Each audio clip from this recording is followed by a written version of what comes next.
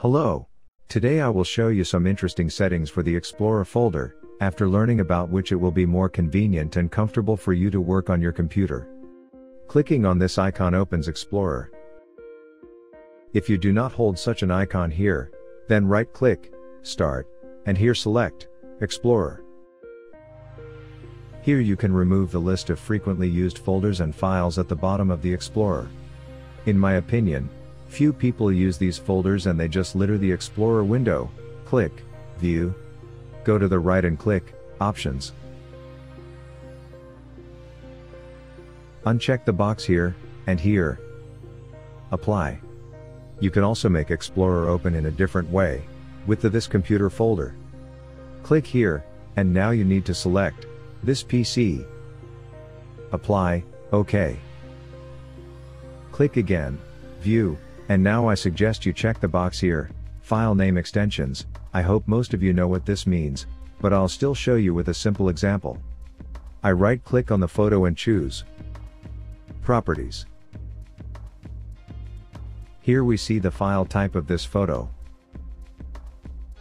I also open the video properties.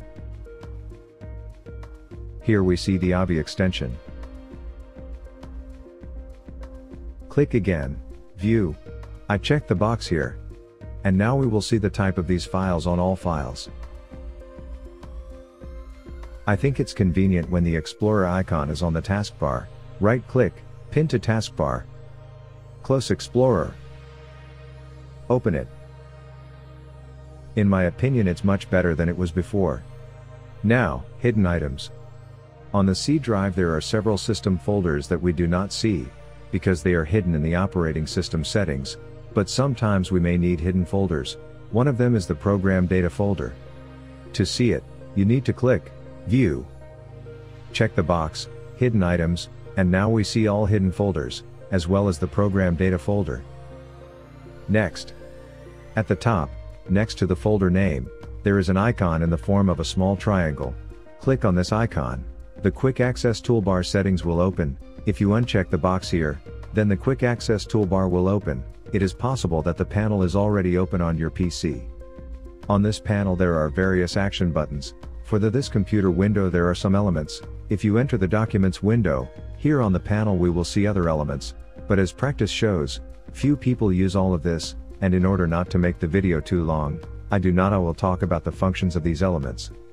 To prevent this panel from taking up space in the window and not distracting you, you can simply turn it off.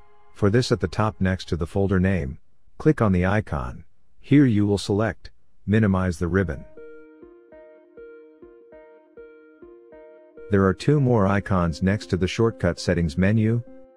Click here, and a new folder will be quickly created in this folder. It's easier than right-clicking to bring up the context menu.